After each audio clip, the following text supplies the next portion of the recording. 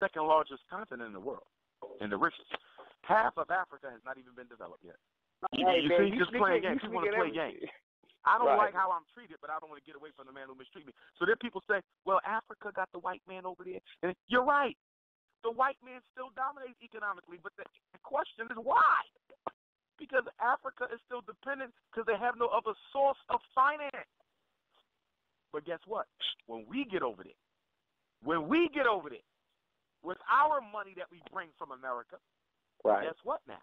With our engineers and our doctors. Exactly. Guess what now? Africa ain't got to look to the white man too much no more. Because we got brothers and sisters who can do it now, who learned under the white man and now can take it and replicate those systems on the continent.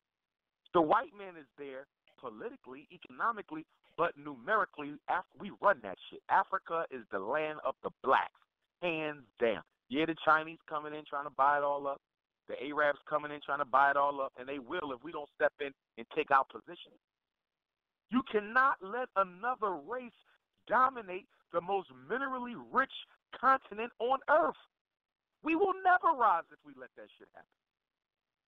The new Cold War is China versus America for who's going to control the resources in Africa. That's the current Cold War taking place right now. We cannot let that happen. We will be destroyed. Right. How did you get it? Good brother David Imhotep wrote a book that Africans were the first Americans. Everybody need to read that. He talks about how the Africans came over here from Africa. So yeah, you're right. We were here first, but we knew where we came from. Why are you so hell bent on disidentifying with the cradle of civilization? Why is that so important to so many black folks? Because you filled with self-hatred. That's all it is. You got to see it for what it is and keep it moving. And that's why I can't wait to open up the Fred Douglass Marcus Garvey School and save our children from all these anti-African, I don't want to be black ideologies that's running around. Intellectual masturbation sounding like it's good. It ain't nothing but bullshit. I know where you come from. You don't want to admit it, but go to Africa with me. I'll show you 20 people look just like your ass. Your mother, your father. I'll show you exactly where you came from. I ain't from Africa. Get the hell out of my face with that bullshit. All right, family, if you're listening, this is the time. Dr. Umar is the man of the people. He said he want to talk to the people. He want to build with the people. So if you don't get him now, you might not get him unless you see him live. That phone number to call in is 713-955-0707. Again, that's 713-955-0707, and press 1 with your question or your comment. I'm going to go down to area code 414-364. 414-364. Tell us your name, where you call it from, and whether you got a question or a comment.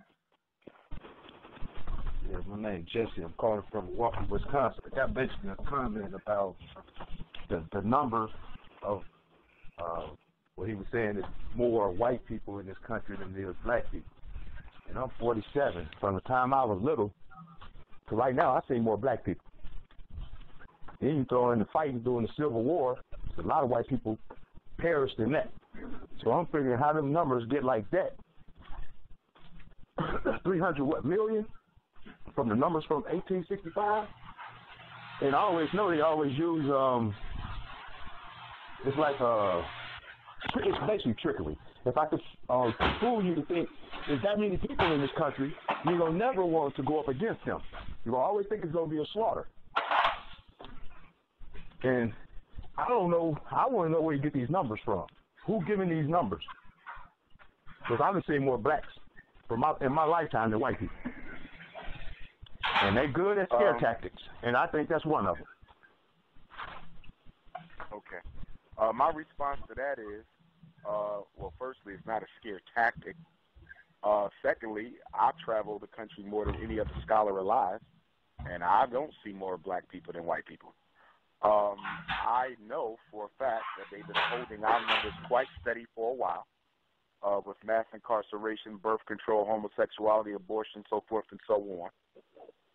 And although the numbers might be underestimated to some extent, I will concede that. I will concede that I believe that we may be more than the 12 to 18% that is generally reported by the census. I believe we may be upwards of 30%. But I would find it hard to believe that we were more than 40%. I would find that hard to believe. But here's the issue. from a military standpoint, black people trying to wage war against the United States government without any foreign allies is a ridiculous undertaking. You cannot win a war without a supply of food. You cannot win a war without a supply of weapons. And you cannot win a war without some sort of independent communication source. Whenever an army goes to war, they develop a source of communication that cannot be infiltrated. Special phones, special internet. We own none of that technological sophistication that is necessary. We know how to build it. We have those who can build it. But to be able to protect your stealth and your deception is going to be quite a difficult undertaking. I'm not saying it's impossible, but I think that it is not in our best interest to go to war without guaranteeing a steady supply of weapons. You don't manufacture anything. There has never been a people that has ever won a war in world history, and you can do your research on this. There's never been a people who has ever won a war in world history who did not produce the materials necessary for war or did not have a relationship with the country who could distribute it to them. We don't produce it, and we don't have a relationship with a country. So once you start fighting, where are you going to get your bullets? Your guns at? Where your bombs coming from? Where your cell phone communication lines coming from? You don't have that yet. So once we build all that, and you say you want to go to war, then be my guest.